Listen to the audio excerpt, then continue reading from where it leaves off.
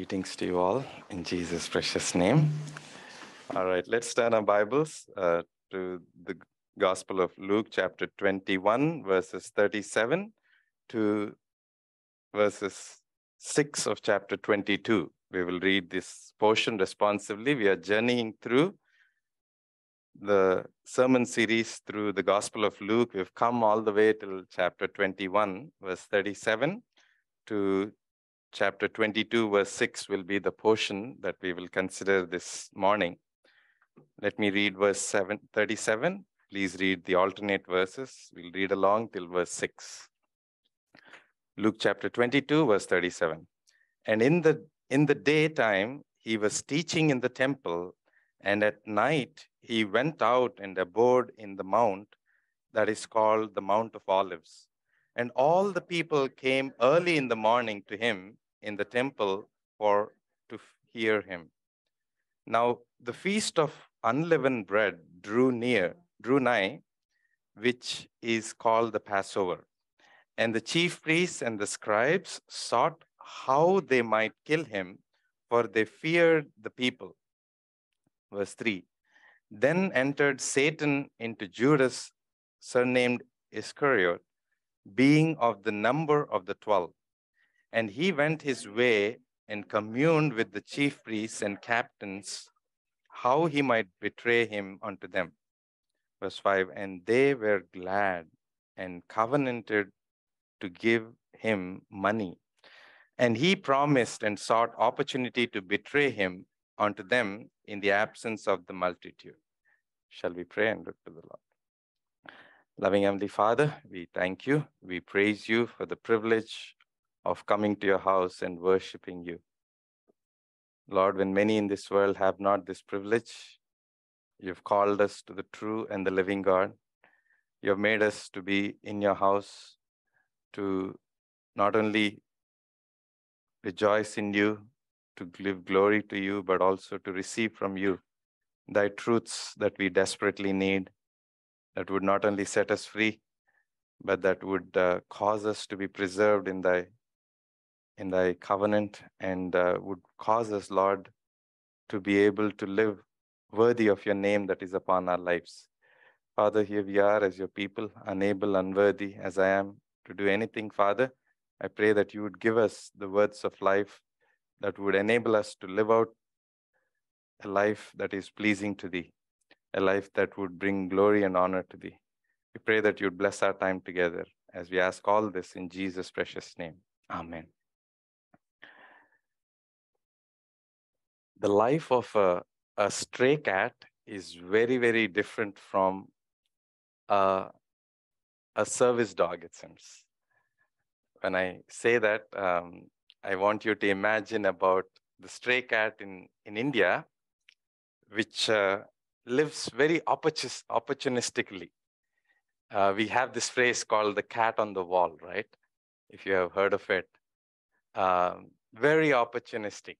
Wherever it finds a milk or an open door, an invitation, it's going to sneak in and enjoy. But unlike that, a service dog is going to be belonging to a particular house. It's not going to venture out into the other neighbor's house, even by mistake. It knows its owner. It's going to stay in the compound of the owner. Whatever the owner feeds, it eats. It even gets trained not to eat what is not supposed to be eaten. And many things go on very differently in these two animals that we find. And you might ask me what has that got to do with the sermon today, which will be what we will try to understand. Interestingly, that there is a life that is lived in this world that seems like we are living on the wall. We are trying to live on a neutral ground. We are trying to live a life that is not harmful, that is not something that would cost us anything. Whenever there are opportunities here and there, little by little, we can seize them, but don't be committed to anything. Don't have to be belonging to anyone. and enjoy a king's life, like the life of a stray cat. It has the whole community for itself, unlike a dog that has just a compound for itself, right? And I remember when we were passing out of our engineering college, we had our friends make a souvenir, or I mean, every page has each of our pictures and our famous quotes and our interest or the favorite statements of life. And somebody said, "I want to live a king-size life. I want to live a free life." Those were some comments that my colleagues, my classmates made. Essentially, they just don't want to be confined with any boundaries. They just want to live life just fully enjoying, which is a general tendency, right, that we all have. Now, what we find in this portion that we're going to look at today is a very grave portion. Unlike the song that we have sung, which is "Do Not Fear," I would have us take note that the most part of my sermon is we should fear a lot. But at the end, it would come back to "Do not fear." Don't worry, I won't leave you there. But what we find here today is a portion where the one who was with Jesus for 3.5 years or so counted among the 12, so close, so profoundly impacted, walked, and so much that he got in the brief time, but so quickly dragged to destruction.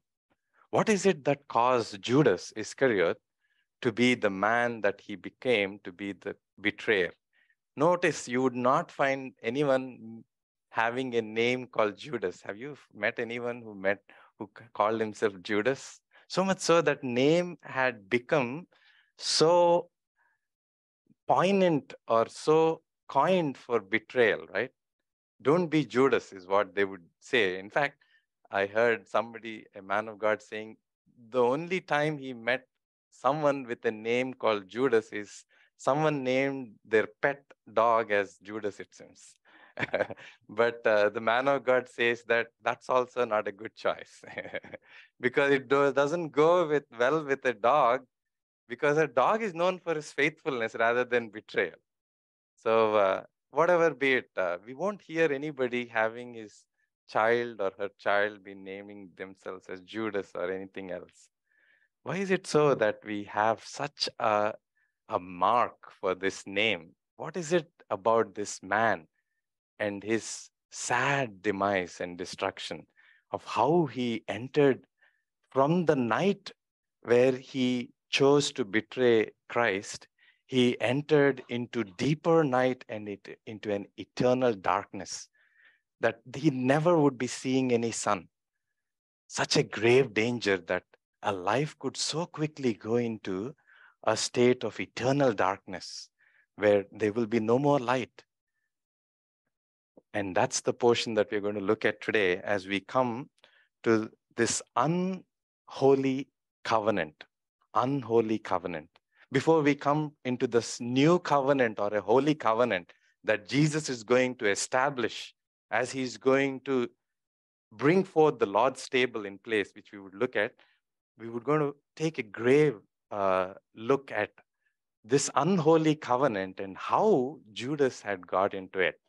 And so as we consider this, I want you to imagine yourself and myself in this three grounds that, if you may, think of.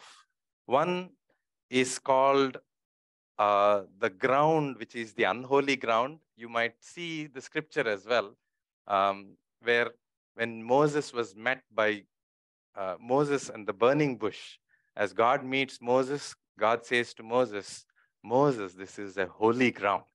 So there is a holy ground, there is a neutral ground, there is an unholy ground. And most of us in our life, we first obviously are going to start on the neutral ground. I mean, neutral ground, which we think is a neutral ground. It's not that it is neutral ground. In fact, that ground is also part of the unholy ground. We don't think that it is part of the unholy ground because it seems harmless, just like a stray cat, which is lingering on the wall, opportunistic, that I'm not going to belong to anyone. I'm just neutral. I'm going to just play it safe. I'm going to be on the wall and live my life as the opportunity arrives. I'm going to seize them and live my life. I don't have to be committed to anything called the holy ground. And that's usually our thought process. And so as we imagine ourselves to being on this so-called neutral ground, which is not any neutral, I want you to watch out for certain kinds of people that you and I would meet in the portion that we read. The first kind of people that you and I meet is in verses 37 and 38. They're called the people who are hearers. People who are hearers. Well, in 38 verse in Luke chapter 21, we read, and all the people came early in the morning to him in the temple for to hear him. You know, we are privileged to come to hear the word of God. So were the people of the Jerusalem and those that came to the Passover festival from all the surrounding cities and villages. And they were privileged to hear the greatest of the preachers that walked on the earth, the very God of gods, the true teacher. And they were privileged to be sitting at his feet and listening and being taught by him. You and I can be privileged to be taught by the truths of God's word, that we can be enjoying it, that we could be hearing it as we read about the parable that Jesus gives to his disciples in Matthew 13. We find that there are four kinds of soils that you would find, as explained by Jesus later, that these are four kinds of hearts in the light of the hearing of God's word. These hearts are receiving the same seed, the seed of God's word, but they are different in the way they respond. And we all know the wayside hearers, the stony hearts or stony heart hearers, and then the thorny heart or the hearers who belong to the ground that are like a thorny patch, and then finally the fruitful ground. And so when we think about this, we find that it is not just the part of hearing that makes us blessed as much as the people that listen to Jesus, but it is what we do with what we hear that would cause us to either belong to this holy ground or the other ground. I would call it other ground, but for some time, let's park to understand that we are in the neutral ground and we need to see the grave danger of being on the neutral ground. We cannot take any chances of continuing to be on the neutral ground, but move to this holy ground. Now, so the first kind of group that we talked about is the people who are hearers. Now come with me to chapter 22, verse 1 and 2. Particularly, we read in verse 2, and the chief priests and the scribes sought how they might kill him, for they feared the people. The second group, which they think are the neutral, or again on the neutral ground, they are called people fearers. People who are hearers, people fearers. There are many in this world who do many things because they fear the people. Oh, our children are like that sometimes. They just do it because they fear the repercussions that we might give to them. Don't do this or do this. And they do it just, even if their heart is not in it, they do it just for the fear of the anger or the repercussions that would come upon them. And we might think that is a neutral ground again, people fearers, but it is part of the unholy ground where we might do some things, even as devout men as these chief priests and scribes are. Outwardly, they were the most devout men in that time. People regarded them as the elite of the elites. They were on the helm of the affairs concerning the things with regards to God. They were there when it mattered to show forth anything to do with religiosity. But they were those who feared the people. they are in the neutral ground and again on the unholy ground. Now, the second group is called the people fearers. The third one, I would have us read verse 3, which says, Then entered Satan into Judas, surnamed Iscariot, being of the number of the 12. I call this 12 as the people who are followers. People who are followers. Yeah, the 12 were called by our Lord Jesus Christ personally to follow him. We read when he speaks to Matthew as the tax collector, he invites Matthew, who was a tax collector, a very good profession, come follow me. Come follow me. And so was it for all these 12. They were called to follow this rabbi, leave whatever they were doing, their professions, and follow this rabbi. And they're called people followers. Yes, following Christ, even that you put it into the neutral ground? Yes. And that's where it must terrify us. It must terrify us that I am a follower of Christ and you are calling me that I'm still in the neutral ground. We need to watch out of the grave danger of just being followers, because Judas was also a follower, but not till the end. There will be a time where what we are following and why we are following and who we are following will be more clear and evident. And so even the people who are followers is kept there. Now, quickly, the last group, which I would say is verses 6 and 7, is the reason why the chief priests and the scribes and Judas, they schemed to capture Jesus in the night when there is no multitude is, they want to please the people. They don't want to cause a tumult or a riot to rise up in the time of the feast. They want to catch him when nobody is around, so that once they catch him and arrest him, they don't have to bear the brunt of the people who might rise, who might bring up a riot, because they were hearing him, they were being blessed by the miracles he was doing, and they don't want this rabbi to be just taken and be arrested. They want the benefits of what Jesus is giving. So the fourth group is called the people pleasers. All these are still in this unholy ground, or the neutral ground as we might call, but still lingering as a cat on the wall. And what is it that makes them to move from this unholy ground to this holy ground is what we're going to consider briefly. And we will then come back to two things that this portion is going to bring light to, and two lessons that it's going to help us learn. We're going to do that in the brief time that we have.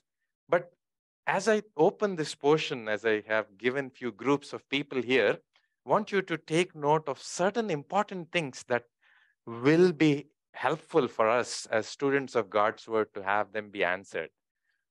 Couple of questions that, if you are able to think with me, are very profound questions. The first one is, can a child of God be possessed? If you are a student of God's word, the moment you see in verse 3, 22 chapter, verse 3, then Satan entered into Judas. The obvious question is, can a child of God be possessed? That's a very important question that you and I would need to have God's word answer for us. The second one is, can a child of God be influenced? Can a child of God be influenced? Can a child of God get into the scheme of the enemy? The schemes of the enemy. Because it seems like Satan got hold of Jesus and he led him astray, right? And fourthly, the last question is it not Satan's fault? He tricked Judas to betray Jesus, and why should Judas, the victim of Satan's scheme, be the one to bear the brunt of the wrath of God? Because we find in verse 22 of Luke 22, it says, and truly the Son of Man goeth as it was determined, but woe unto the man by whom he is betrayed. There's a woe being pronounced, a grave danger. He is on the lines to step into an eternal darkness. And how could Judas, who was tricked by Satan, be the one who would bear the brunt of getting into eternal darkness? Some of these questions are things that I would have us, in the process of us understanding, ask and be answered.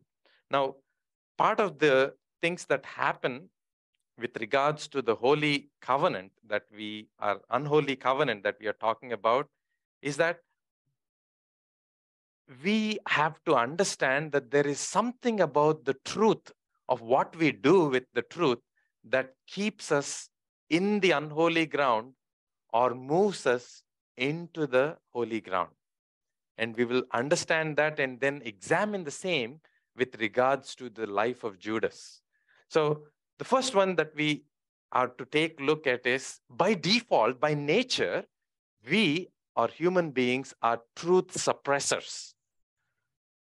It is what we do with the truth that makes us to be clear of where we are in our lives with regards to the ground that we are in, whether it is unholy or holy ground. Come with me to Romans chapter 1, verse 18. Romans chapter 1, verse 18. Paul was talking to the Romans, the church at Rome, and he gives what is it that makes the Gentiles to be brought under the wrath of God. Romans chapter 1, verse 18. For the wrath of God is revealed from heaven against all ungodliness and unrighteousness of men who hold the truth in unrighteousness. The first reason for why someone who has not done right with the truth is that they're the ones who suppress the truth in unrighteousness. Truth is presented to them, and there is a suppression of the truth in their own unrighteousness. What do I mean by that? There is a truth of the gospel being presented, and they would have all the excuses to not to receive the truth into their hearts and submit themselves to the Lord of the truth that he has been presented with. So suppression of the truth is because of two things that are being mentioned there. The first one is against all ungodliness and all unrighteousness. Ungodliness. By nature, we are inclined to love that which is not godly. The Bible is so clear. It says, there is none righteous, no, not one. There is none that seeks God. Why? Oh, there is billions of people in India who seek so much to go into this pilgrimage and go into worship centers or temples and mosques. How come you say that there is none that seeks God? Why does the Bible say so? The truth in reality is we seek after the benefits of God, but not God. We want God's benefits. That's why every child who is appearing for exams, God, please bless me with my exams to go well. And the moment exams are over, it is summer vacation and they're nowhere to be seen in the church. Running around, enjoying the summer vacation in whatever resorts or whatever places that they might. So is it with man. That's just a little boy, but beyond that, man is like that. Man want all the benefits of God. God bless me with good health, bless me in my job, bless me in my family. My children should have good health. My children should have good wisdom. These are all the things that we long for. But the moment you and I long for God, you and I are to face with His holiness, His awesome righteousness, His sovereignty. He's so sovereign and in control that beyond us, whatever schemes we might have in our lives, this God is able to sovereignly let our wills not thwart any of the will and the plans of God. Even the schemes of the enemy.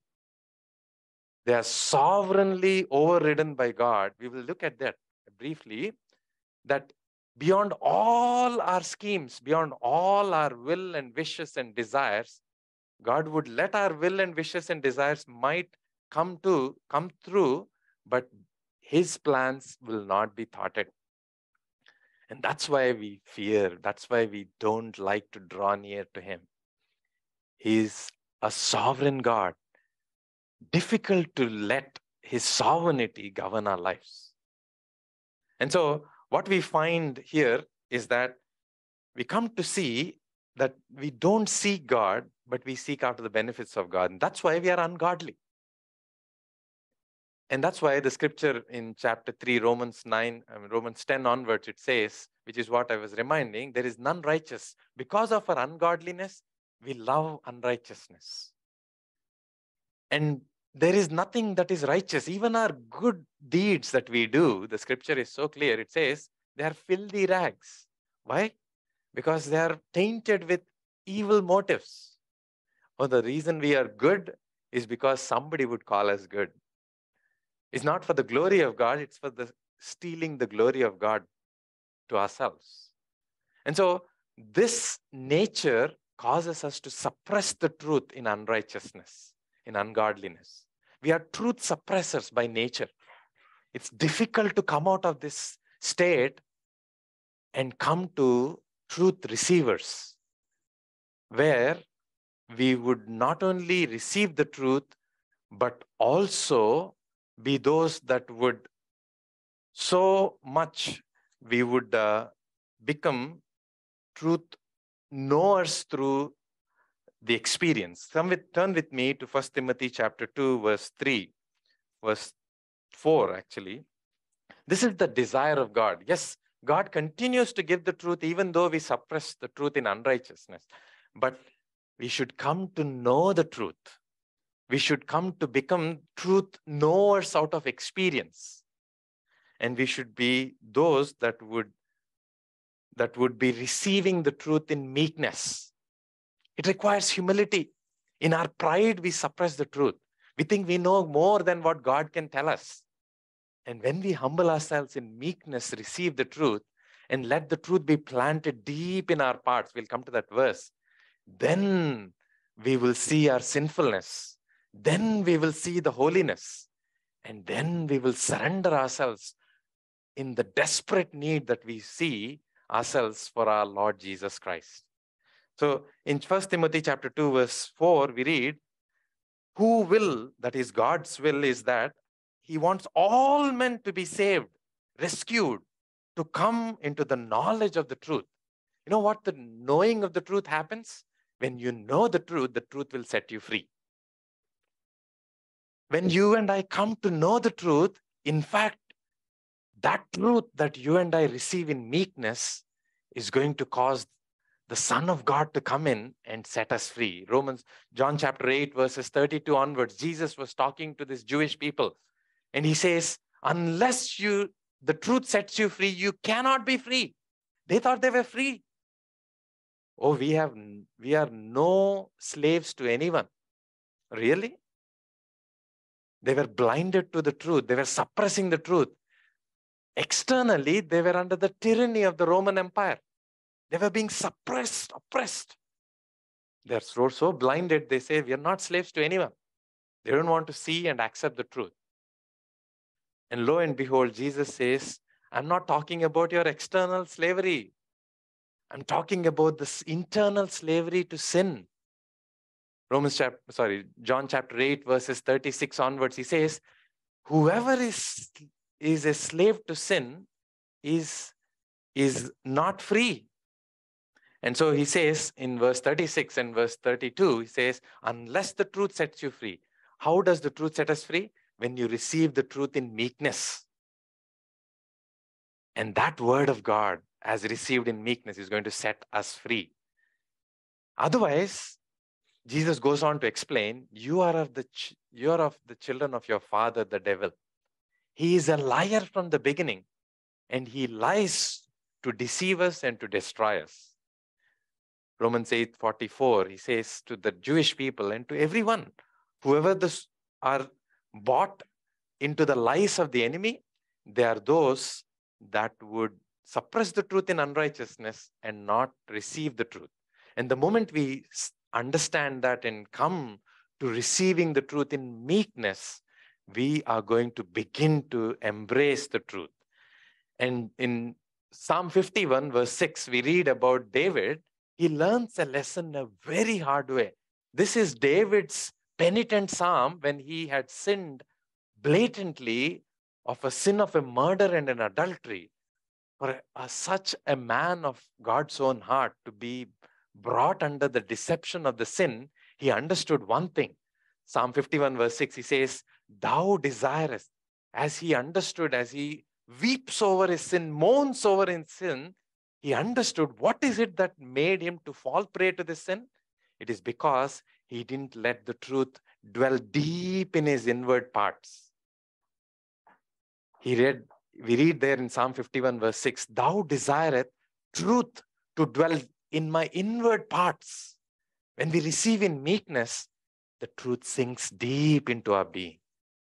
It's not going to let us easily be falling prey to the lies of the enemy. It lingers on. This truth is going to stay within. It's going to help us see the sugar-coated candies or whatever the enemy throws at us, to see the poison behind it and not fall prey to it. We come to knowers of the truth to be lovers of the truth. And there is a grave danger if we are not coming to this portion of becoming lovers of the truth. A man of God says, you deserve to be deceived, it seems. In 2 Thessalonians chapter 2, Paul gives to Thessalonian church, he says, there were those in the Thessalonian church who didn't love the truth, it seems. And you know what? When you don't love the truth, God would let you be taken for a ride by the enemy. And they will be brought under the deception of the enemy, led to the delusion of the enemy. Delusion is where you think you are in the truth, but you are way deep into the lie and the scheme of the enemy. That's exactly what Judas got into. Judas was pounded with the truth of God's word for 3.5 years. And what did he do? He suppressed the truth in unrighteousness. He thought knowing the truth is not important. As long as I be just the hearer of the truth, as long as I am counted in the group which hear the truth, that's good enough. He thought the neutral ground is the safe ground. And didn't see the grave danger of lingering on the wall for a long time. You and I are called to be faithful service dogs rather than be lingering stray cats. We can be opportunistic. Judas wanted to seize an opportunity to sell Jesus. He already got his money. It's only an opportunity that he's seeking to sell Jesus. And we can be on that grave danger. So we saw 3 kinds of truth. Truth suppressors, truth receivers, who would then become truth lovers. Those that would let truth dwell deep in the inward parts, and quickly, those that would love truth. Let me read that verse for us in 2 Thessalonians chapter 2. It's a very powerful verse in verse 10, 11, and 12. 2 Thessalonians chapter 2, verse 9 onwards. Let's read verse 9. Even him, let's read all together just to have us read. 2 Thessalonians chapter 2, verse 9 onwards. Even him whose coming is after the working of Satan with all power and signs and lying wonders, and with all deceivableness of unrighteousness in them that perish, because they receive not the love of the truth, that they might be saved. And for this cause, God shall send them into strong delusion, that they should believe a lie, that they all might be damned, who believe not the truth, but had pleasure in unrighteousness. You see the grave danger there? God is giving them up to this delusion and to be believers of a lie rather than the truth. Now, we should not just linger in those that are lovers of the truth. Good that we have moved from being those that are just knowers of the truth to be lovers of the truth, but we should be those that are doers of the truth. We read in 1 John chapter 1, 1 John chapter 1, verse 6. It says, we are in the fellowship, but we should not be in this grave danger of not be those just who are lovers of the truth, but become those that are doers of the truth. In 1 John chapter 1, verse 6, if we say that we have fellowship with him and walk in darkness, we lie and do not the truth. We have to be doers of the truth. It is the word of God that is giving us the truths, setting us free.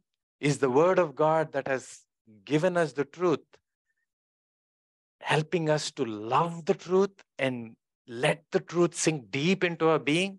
Is the word of God becoming our portion by living it out. Those are the things that would move us slowly to this holy ground. And that is what we need to take note. And what happened to Judas? What happened to Judas is that he was counted in one among the 12. He was there in the right count. You and I should belong to those that are counted in the disciples. It's a good thing to be counted. But, sadly, he was counted but not converted. That truth that came to him pounding again and again, every day that he was seeing it lived out, taught rightly, was not something that he embraced in meekness. In his pride, he always wanted to make something beneficial out of this truth. The one who holds the money bag, his heart was devoted to some other god called Mammon. And he wanted to make the most of whatever truth that he has. He would even sell the truth. We read about the last days in Isaiah chapter 59, that there will be days that would come where truth is sold in marketplaces, it seems. Isn't that the Christianity that you and I live in? When you see the churches plagued with false teaching, rather than the true teaching, rather than the true gospel, there is such false gospel. Truth is just sold out. Money is more important. Enterprise is more important. Fame is more important. Power is more important than loving the truth and letting the truth become their portion in living it out. May we see the grave danger of the life of Judas. He was rightly counted, but sadly not converted. We are not to be just those that are counted, but we should be converted. You know what happened? That he just lingered in this neutral ground of being counted. That counting caused him to deceive himself and think that he's not in danger. That state of being counted led him to being in those that would be communing. Turn with me to Luke chapter 22. As we see here, he was in the count in verse 3, numbered in the 12. But in verse 4, we see, and he went his way and communed. It's not just enough being in the right place of being counted for Christ, but unless you and I are converted in our heart of hearts, there will be a time, as a stray cat, you would try to seize the opportunity to commune with the schemers. He communed with the people that were scheming against Christ. Unknowingly, he was bought into it. He was bought into the lie. It's not going to be big harm. You know what Judas could have thought? Judas thought, I could just make some money out of the truth that he knows, where Jesus lives in the night. Yes, he teaches in the temple in the day. In the night, he is in the Garden of Gethsemane. I know the truth. I'm going to sell this truth and make money out of it. And what does he want? He wants 30 pieces of silver for it. And yes, he gets it. And he's communing though counted, but he is led into this communion or to be communing. He communed with the people that he shouldn't commune. Many times, even as those that are children of God, the enemy puts around us traps to have us commune with the wrong people to fellowship with. He puts us snares to cause us to be away from the communing with God and with his people. Subtly he brings in, oh, just one vacation, just one day. Why don't you come stay with us? Or why don't you come spend time with us? It's okay, you have Bible studies every Friday. Once in a Sunday, once in a month, or once in a year is not going to be of a big problem. You and I can become those that would wrongly commune rather than be in the right place. Now, that is not what is so sad. He not only communed, but he covenanted with them. King James translation says he covenanted with them. I'm just going to hang around a few minutes with my friends. That's not something that might seem wrong or anything harmful, but sooner or later you will be covenanting with them. That's where I draw this title, the unholy covenant. You and I can subtly be bought into this unholy covenant. He covenanted with them. He made a deal with them. He cut a covenant with them. He put his life on the line with them. If he's not going to turn and sell Jesus, his life is on the line. He is struck with a deal. And so we'll come to the lessons that we would learn, but take note, Judas was counted, Judas communed, Judas covenanted. And at the end in verse 6, we see, and he promised and sought an opportunity to betray him. And as he seizes that opportunity, he coveted for an opportunity. He wanted to see where will be the opportunity that he can subtly, when the multitude are not there, hand Jesus over. His thought process was, they're going to arrest him, they're going to try him. Well, Jesus is innocent anyway, and he will come out clear from all that trial. So he's not going to lose much. I'm going to gain much. I wasted at least 3.5 years unnecessarily following this rabbi who thinks he's giving the truth, who thinks he's Messiah. He's no close to being any David-like Messiah. Why waste more time? I just gain something out of this treaty of following Christ for 3.5 years, sell that truth, and go back into my old profession, whatever he came from. That's probably what he is dealing with in his heart of hearts. And there he was coveting to seize an opportunity to give Christ over. Now, as we see all this, I want us to come to closure as we see there are profound lessons to be learned in coming to see what this portion is going to lead us to. Before I go to the lessons, there is an important lesson to be learned with regards to how the bank officials distinguish between an original note and a false duplicate. Have you ever wondered how they learn how to distinguish between that? Because they have very little time. You have so many notes coming in, right? And you need to have, nowadays you have machines that kind of can scan few things.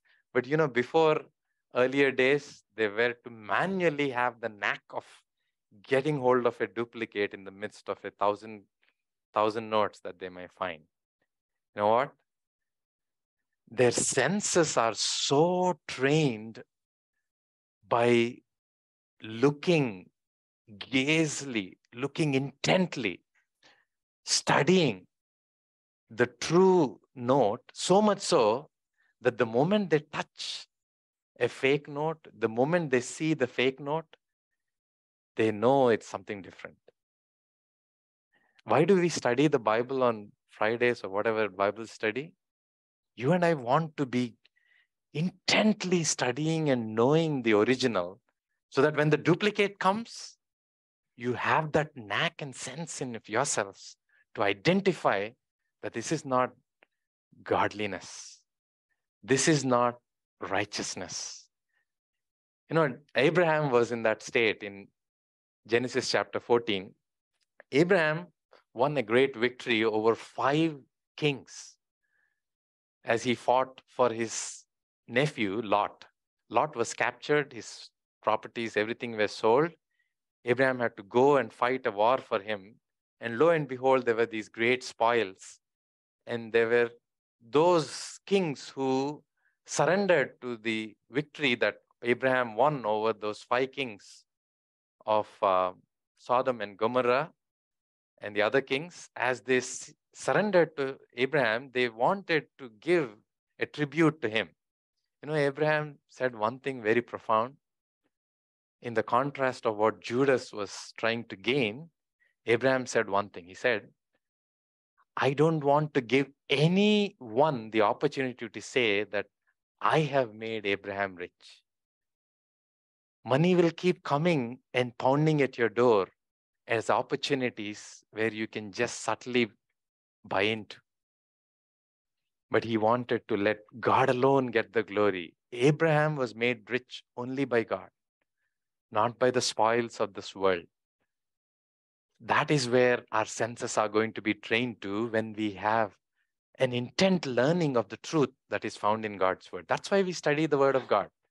Not that we can increase our knowledge, but that knowledge of the truth would become our very portion to save us.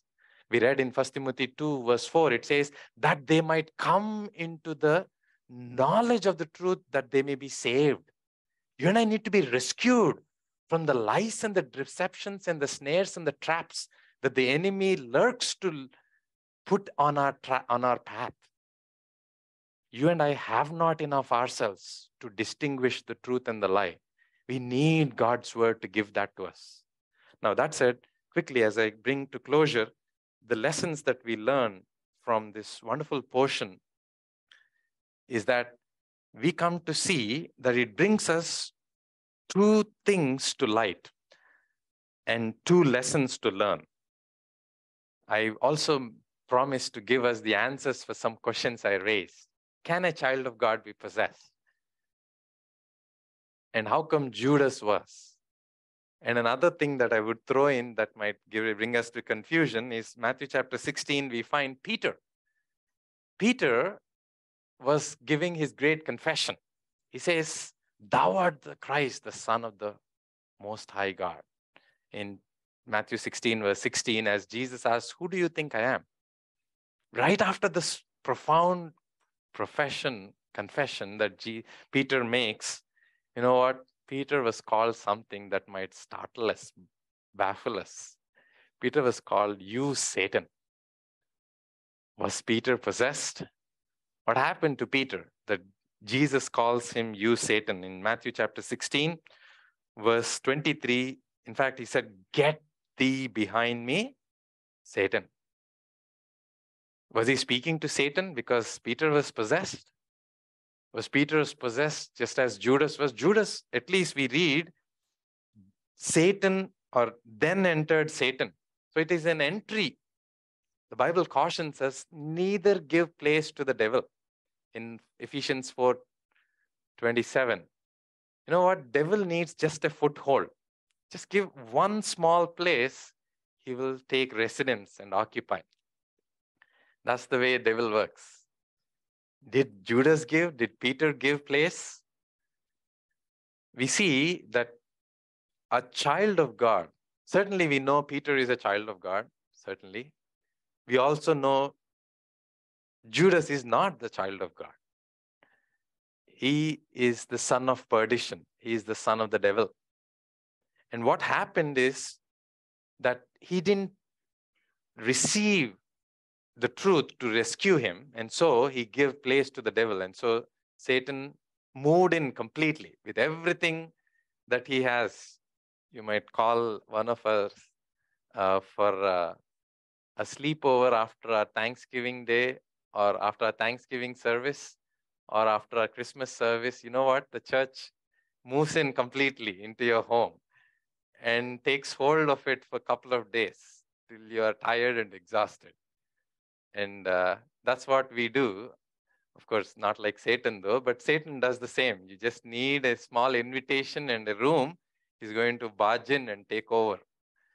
And the truth is that in 1 John chapter 4, verse 4, we find, he that is in you is greater than he that is in the world. A child of God cannot be possessed, not because he or she is stronger, but the one who is in them or in him or in her is stronger. And because of him, we will not be possessed. Simon Peter was not possessed. He was influenced. The devil schemed. The devil wanted Jesus not to go to the cross. This might surprise you, actually, as I myself was studying, because in Matthew chapter 16, verse 22, what Peter did was he rebuked Jesus that you shall not go to the cross. You know what? Jesus explained that I will be going to the cross, I will be killed, and I will die, and I'll be raised on the third day. And what happened is, Peter said, you shall not do that. He was under the tremendous influence of the enemy of our soul, so much so that Jesus confronted him. He says, get thee behind me, Satan. We can be influenced by the enemy if we are not careful, but we cannot be possessed. And I hope that is answered now quickly. What is the scheme of the enemy? What is the scheme of Satan? Satan didn't want Jesus to die on the cross. Satan wanted Jesus to be arrested. Jesus was making too much inroads and making too much of the strongholds to be destroyed. In the 3.5 years of ministry, Jesus set free many who were slaves to Satan. His teachings were so profoundly filled with truth that these Jewish people, stronghold is being brought under tyranny. The people are coming, they're being given truth after truth every day. The master teacher is preaching. The enemy of our soul is trembling. He didn't have anything to withstand. He wanted something to be done, at least get Jesus to be arrested. Satan knows a lot of things that are happening. He knows what you and I are saying. He knows what you and I are scheming. He even schemes to let us in to his plans, which is what Judas bought in. Judas and Satan wanted Jesus to be arrested. The moment Jesus is arrested, the work that Jesus is doing, advancing the kingdom cause, in preaching the gospel and teaching the truth, can be stalled. That's only how far Satan's thought could go. You know, in the great providence of God, we would see in one of the lessons, is that God uses both good and evil to accomplish his ultimate sovereign purposes. He's sovereign. Satan is mighty, but God is almighty. That's what we would learn from this lesson. As I would come to close, the two things that this portion brings us to light is, the first thing that it brings us to light is the contrast. The contrast between the obedience to Christ and the enmity with Christ or God. There's a contrast.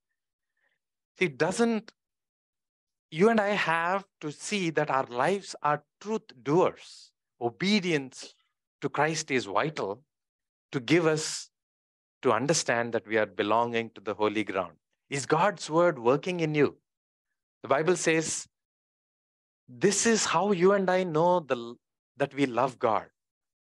How? In 1 John we read, by obeying his commands, by living out his word, the truth that we receive. Not by just loving it or hearing it and receiving it. Yes, those are all important. But seeing it brought into obedience. The first thing it brings us to light is we need to see that there's a great contrast between obedience to Christ and enmity with Christ. Unless you see yourself and myself in obedience to Christ, which is the holy ground, you and I will be as enemies. Jesus Christ is a T junction, dead end. You cannot remain neutral for a long time. It's going to be only a matter of time when you will take the wrong route. As Judas immediately lurked and lingered on the wall and succumbed to going into that destruction and delusion. Jesus Christ is a dead end. You cannot say, I will be in the neutral ground forever. And that's the lesson that we learn, that it brings to contrast the obedience to Christ and the enmity with Christ. The second one it brings us to light is a caution. A caution is that you and I would not have the power to fix once you and I enter into that sinful course. Judas thought it is within his hands to correct, even if it goes a little wrong. We read in Matthew 26, the helpless state of Judas. He didn't want that money at the cost of the innocent blood. We see almost like a repentant heart. It says repentant. Judas repented that he gave innocent blood. I sinned. I have turned in innocent blood, is what he says about what he did. He says, take your money back. Leave him alone. It's too late. He went too far. No turning back. Because we think we can keep that in control and fix, even if we make one small sinful choice. It's only going to be a slide down into destruction. That's a caution that we see. A little sin is what a little leaven is enough. And in closing, the two things that we see the scripture brought us to light, the two lessons that it teaches. The first one is, the lesson is there's a great guilt on the sin of apostasy. There's a great guilt on the sin of apostasy. Many times we don't see the difference between the apostolic calling versus apostasy as much. It's so subtle. The apostolic calling is to die for Christ. The apostasy is they are going to see that even the truth is so dead that it would not cause anyone to be blessed. Apostasy is denying the truth so vehemently that they don't want the truth to bless them, nor want anyone else to be blessed of the truth. That is apostasy. They blatantly deny the truth and reject it. Subtle difference that we see. And there's a great guilt upon the sin of apostasy. There's a great gain in the calling of apostolic ministry, but the great guilt on the sin of apostasy. Quickly, as I close, the fourth one that it brings us to learn as a lesson is that it is going to teach us the sovereign providence of God. Satan schemed to get Jesus arrested. The subtle giving in of Judas also brought into that scheme and covenanted. And even the chief priests and scribes wanted him arrested. And in fact, they were much more far in wanting him to be killed. It's only in the providence of God that God brought both of them together with Satan, so much so that he can accomplish his greater plan. That is, that Jesus would be that Lamb of God who would be the Passover lamb. The chief priests and scribes didn't want anything to do with Jesus being killed during the Passover. They thought their plan was to get him arrested if there is any way they could, but even they were fearful to arrest him because it will rise a riot during the festival time. After all, these Galileans and those that are following Jesus, who welcomed Jesus, as they said, blessed is the one who comes in the name of the Lord. They welcomed him grandly. They were fearful of them, and they don't want Jesus to be killed during the Passover time. But they want him to be killed for somehow, maybe after the Passover. But God providentially brings all these schemes together to fulfill his sovereign will, to make him that Lamb of God, to cause Judas to be having Jesus be sold for 30 pieces of silver, and to fulfill all plans that it would be one of his who would betray him. Woe unto him who betrays him, but Son of Man goeth as it is written of him. God, in his sovereign plan, fulfills all his plans in letting their plans to come together to align to his. Who first hardened? Yes, it is Judas who hardened. Don't blame Satan for that. That's why the Bible says, woe unto him. God is not an unrighteous judge.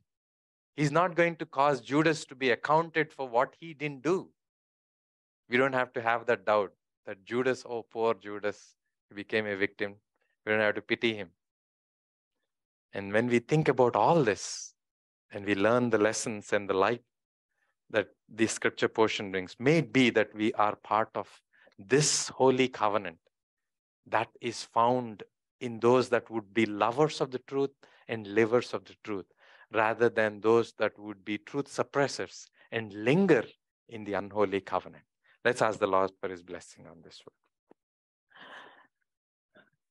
Loving Heavenly Father, we thank you, we praise you for enabling us to come together around thy precious word and consider the grave danger of having our lives be brought to not only hear thy truth, the truth of how thy word, which is the truth, sets us free when we love it, when we live it, and when we embrace it with meekness.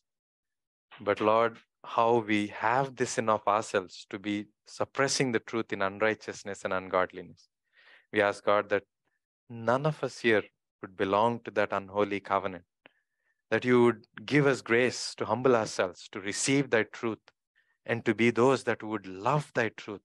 Let it become our deep inward parts, so much so that we would live it out, Father, that through it all that you may be glorified. Father, we ask for your blessing upon this word, that it would become our very portion. For we ask all this in Jesus' precious name. Amen.